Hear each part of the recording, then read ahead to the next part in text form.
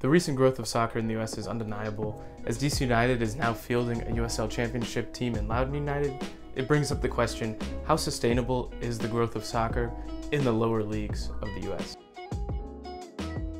The second division of US soccer is the USL Championship, which hosts 36 teams, and the third division is the USL League One, which is host to 10 teams, with plans to expand to 24 by 2021. The USL Championship is full of talent, ranging from teenage prospects to seasoned pros with MLS experience, so it's not surprising to see it ranked similarly to the third division in England, the EFL League One.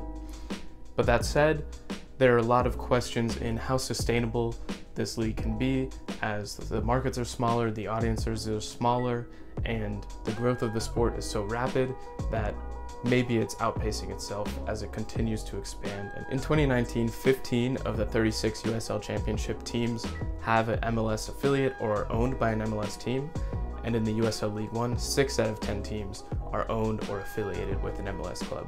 So the growth of USL gives more domestic players opportunities to get professional experience before they try to make that jump to MLS, as opposed to trying to come straight out of college or a youth academy and go straight into an MLS team.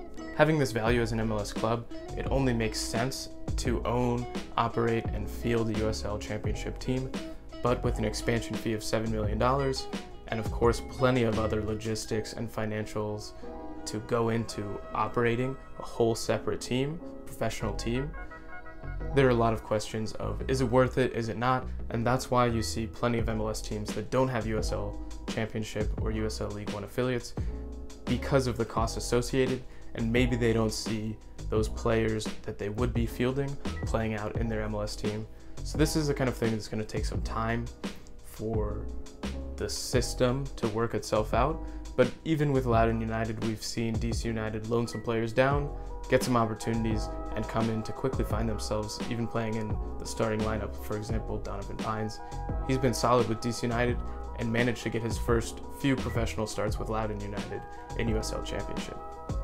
We've recently seen the NASL stop play. Some of those teams have left the league and joined USL and are playing there now. And as professional soccer grows in America, there's going to be a period of feeling out just how big individual teams and individual markets can get, and that's something where the MLS investment in the lower leagues brings more sustainability, because it's creating a funnel for youth to get more opportunities to play, and as well as creating more general interest in professional soccer throughout the US, not just in the 28-30 MLS markets. This is the kind of thing that's going to take some time to play out to see just how sustainable and how much professional soccer can really grow within the US in a variety of different markets. So with all that said, I'll be watching the USL Championship a lot. Of course, I'll be watching Loudoun United, but I want to hear from you guys too. Comment down below. Let me know what you think of USL and what you think about professional soccer throughout the US.